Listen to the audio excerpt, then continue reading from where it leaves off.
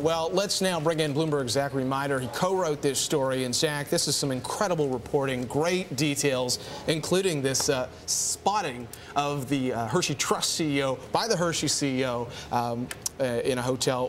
What ultimately do we get as a takeaway from this? That if you're dealing with a CEO and a charitable trust, it is a very challenging situation. That's right, and Hershey's been in this pickle many times in the past. As you may recall, they put the company up for sale in 2002, and then at the last minute, the trust reversed course and decided not to sell it. And a similar thing happened in 2007, where there was conflict between the trust and the company. So does this just remain a bitter relationship then within Hershey? I mean, what happens next in this company? Are they just going to keep feuding? That's a great question. The board of Hershey has many times expresses confidence in the current CEO, David West, but the trust controls 80%, about 80% of the voting power of the company, and they clearly weren't happy with the outcome here.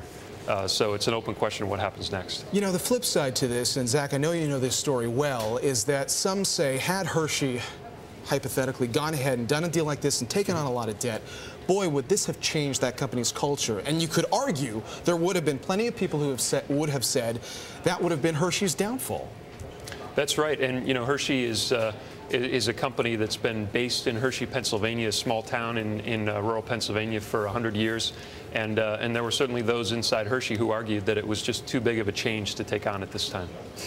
So, I mean, does Hershey just want to remain then a small town in Pennsylvania? Well, Hershey wants to try to find a way to become a global company. They get about 86% of their revenue from the U.S. right now, and they need to do something to change that. But it didn't turn out to be Cadbury. All right. So who else could Hershey potentially pair with? Well, they could try to do what they've done in the past, which is make small acquisitions of companies overseas. That hasn't turned out to be a really successful strategy for them yet.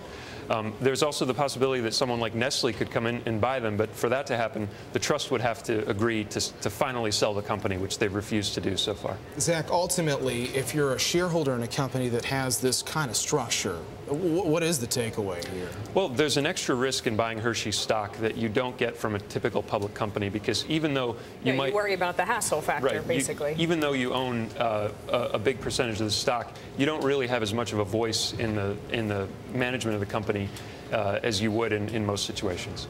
All right, Zach.